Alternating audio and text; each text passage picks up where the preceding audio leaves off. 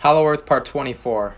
Now to add to this confusion, in 1956, the editor of Flying Saucer magazine, right there, Ray Palmer, he wrote a detailed story on Byrd and his discoveries. Apparently, however, as the issue headed to press, they mysteriously disappeared, and strangely, the printing plates were found badly damaged. So a reprint could not be made. Some other interesting, indisputable facts about the time were that, up to this point, there have been a few books published about the North Pole having entrances into the Earth. Another thing was that Byrd was accused of lying in an effort to receive credit for being the first person to the North Pole, an accusation that seemed completely inconsistent with the man of his character. Another thing Byrd said is that the poles are actually concave instead of convex as thought, and that the South Pole is 10,000 feet high, whereas the North Pole is 10,000 feet low. It was also well documented that there was a large spike in temperature as he approached the poles. If you thought this series was good now, just wait. One of the biggest mysteries involving Byrd happened right after World War II with Operation High Jump.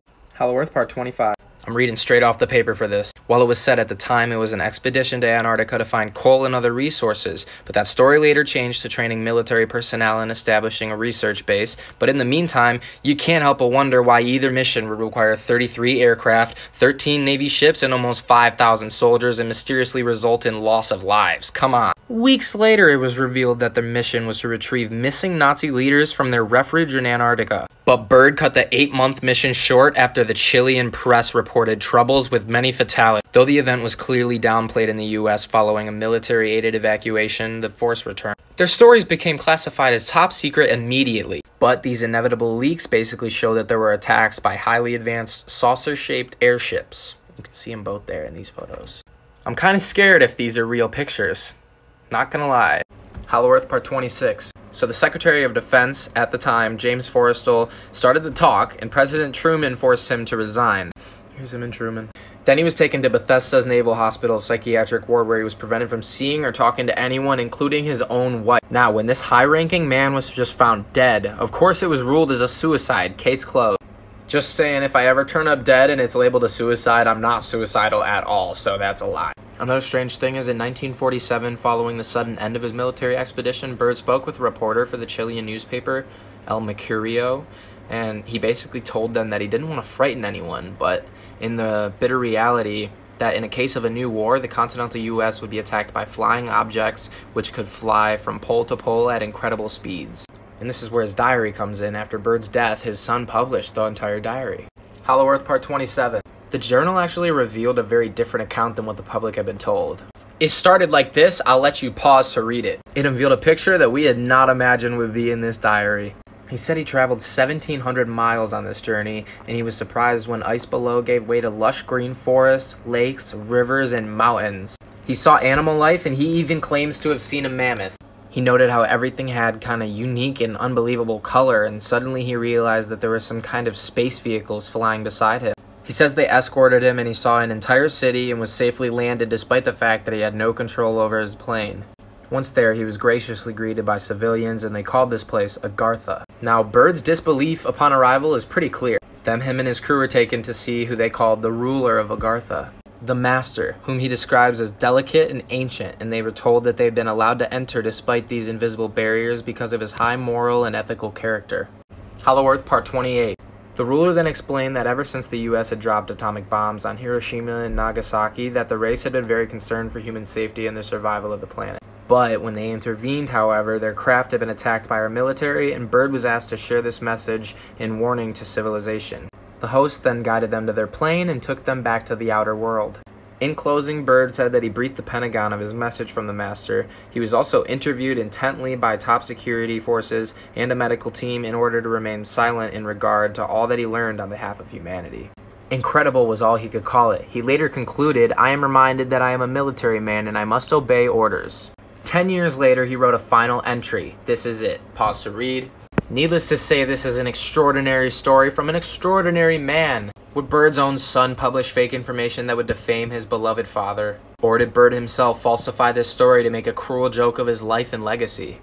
Hollow Earth Part 29. Whether or not you believe this story, his influence, moral stature, and valor could hardly be argued. That's enough about Byrd, let's move on for now.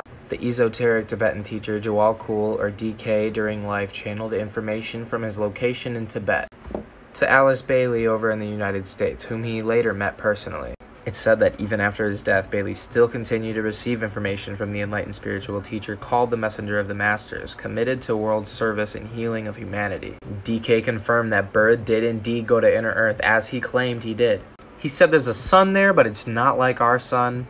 He said that the aurora borealis was not caused by this, but a different light source, and that the openings of the poles were very wide and that ships and planes could fly into them, however they'd get unknown energy fields that would camouflage it and naturally protect it. He confirmed there were entrances to Inner Earth in Egypt, Tibet, the Yucatan, as well as the Bermuda Triangle, the Soviet Union, and Africa. Hollow Earth Part 30. He said there were other races in Inner Earth just like on the surface, and some of them quite tall. He also confirmed that the US government and other countries are aware of the Inner Earth and are covering up the fact, as well as UFOs and other extraterrestrials. Another man, Dallas Thompson, who appeared on the Coast to Coast radio, he was a personal trainer in California, who during an out-of-body death experience said he had revelations of Inner Earth, and after his recovery he became an avid researcher, continuing to find and travel the hole that Bird said he entered at the North Pole. In 2003, after months of planning, however, he mysteriously disappeared. I mean, like, what? Finally, the most notable whistleblower from the secret space program, Corey Goode. He's giving consistent and extensive details on Inner Earth. Among his claims are that there is a huge population currently living in Antarctica, that the United States is not the only nation that's created underground bases that are inhabited by thousands of people as well. Hollow Earth Part 31. So Corey Goode claims that the US is not the only nation that has underground bases in the Antarctic that are filled with people. Corey Goode also shared that the Mayans were not defeated, but in fact retreated to Inner Earth, and that they also have craft, which appear to be rock, but they look more like cigars. Kinda looks like a cigar. Cylindrical in shape, just like that. Now, I don't personally think this is a spaceship. It just looks like a meteor to me. But I guess Goode's description of the Mayan craft isn't unlike this one, which entered our solar system from a distant galaxy not too long ago. And weirdly, it's been recorded speeding up. He also notes that many people are channeling what they believe to be Pleiadians, but they're in fact Inner Earth beings that are protecting their location by claiming to be off the planet. Goode also said that the disclosure would be an earth-shattering event, but a necessary one. He wants everyone to see the Earth as a material living thing, inviting us to seek a deeper relationship with our planet. In our drive for power, resources, and control, we become disconnected and impartial to the effects our choices have on the balance of nature.